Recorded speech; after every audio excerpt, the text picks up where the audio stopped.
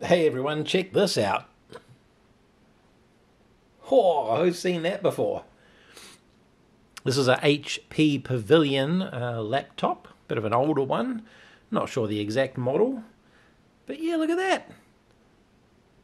That's, oh, I think that might be a maybe not a panel fault, but a possibly a backlight fault. We can see, I don't know if you can see the mouse. That sort of moves around there.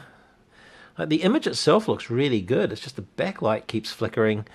Not sure if it's a broken cable from the motherboard to the screen, but I'm thinking a backlight driver fault in this instance. What do we take apart first? Do we take the bottom off and have a look at the motherboard? Or do we just take the screen apart? I may have to take the bottom off to get the screen apart. Is that just gone timeout? Yep. Alright, let's rip into it. So here we have our LCD connector. And I thought, okay, let's just have a look. We've got two fuses here, and we have another fuse up here. This fuse being close to pin 1, I think usually pin 1 on the LCD connector carries the voltage for the backlight. These two I'm not entirely sure, they are in the vicinity, so let's just check those fuses. So listen for the beep, and we'll start with the bottom ones. They're a dead short, 0 ohms, 0 ohms. Well, that one's a bit odd, 30 ohms. Now a fuse shouldn't be 30 ohms. What we'd find is if we turn this on, we'd have battery voltage on one side, and because it's 30 ohms we would have a lot less voltage on the other side, which means the panel will struggle to make backlight. So we have the laptop on and our display is flickering, and I will take a measurement on that fuse. So on the input side we have 11.37, give or take, and on the output side we have 8, 9, it's fluctuating. So definitely a bad fuse. Even though it's not completely blown, it's a high enough resistance to be causing a problem. Having a closer upper look, that's what they look like. So here's our fuses. The one at the top is our bad one. It's probably not failing due to an overload on the panel itself, but I'm thinking it's fairly well directly connected to the battery, so it probably should be fused, because if there was a, let's say there's a pinch in the harness where the wiring for the screen goes through the hinge and it's flexing a lot, and now if that was to get pinched and short out and there was no fuse there, it could dump a lot of power from the battery and catch fire, do something nasty. Unfortunately I don't have another fuse. The closest thing I've got to something that might be a fuse is something like a 0 ohm resistor that I could steal off another board like this. Pretty sure we don't have a fault on our line itself. I'm just going to do a resistance measurement from, let's pick ground.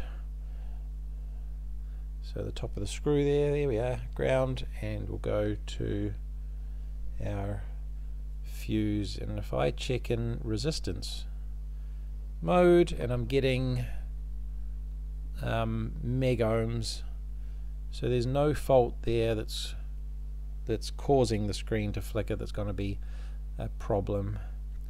So what I'm going to do is jump the fuse with a, just put the little 0 ohm resistor in, because that's it's so small that if there was a fault current it would just burn it out and it would act as a fuse, I think.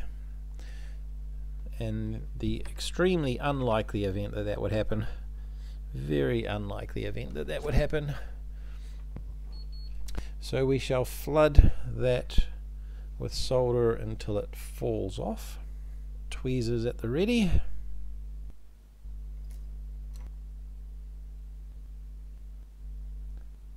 so. With all 5 of my spare hands, just carefully remove everything out the way and still hang on to the solder iron, the tweezers, and not lose the part. That's tiny in comparison. That is quite a lot smaller.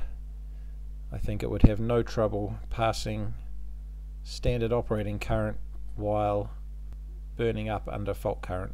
I wonder if I could pop this one off the board, or do I just park it on top? I'll be lazy and just park it on top.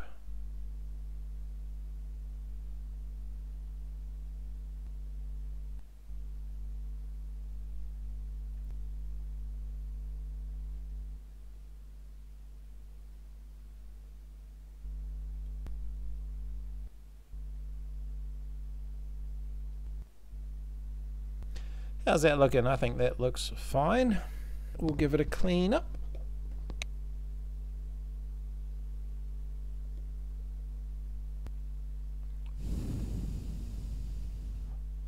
Remind me in my next order of parts to get some of these little fuses. Well, let's test. Alright, watching there for smoke as I plug in the battery. And here we go. It's on. That looks okay. Turn on the laptop, see what happens. It's going to power cycle a couple of times due to the battery being unplugged. The BIOS needs to find itself. So let's do that. Alright, we'll turn it on.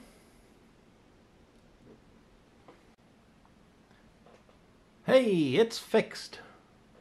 No more flickering. That's awesome. What do we got? CMOS reset, enter, restart computer.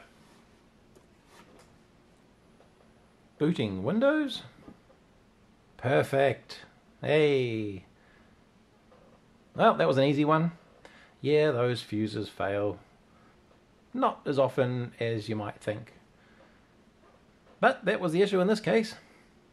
So maybe I should log in and check the brightness can adjust, but I'm pretty sure that's going to be solved. And we're in. Let's check our brightness. So we can go down and we can go all the way up. No worries. That's good. We'll call that a fix. I can't see it being an issue in the future long term. If you like that, give it a thumbs up, subscribe for more, and tell me what you think. Was I wrong to use a 0 ohm resistor of such a tiny physical size? Low power rating? Have you done that before and got away with it? Maybe a proper calibrated wire would have done the job just as well. Anyhow, catch you next time.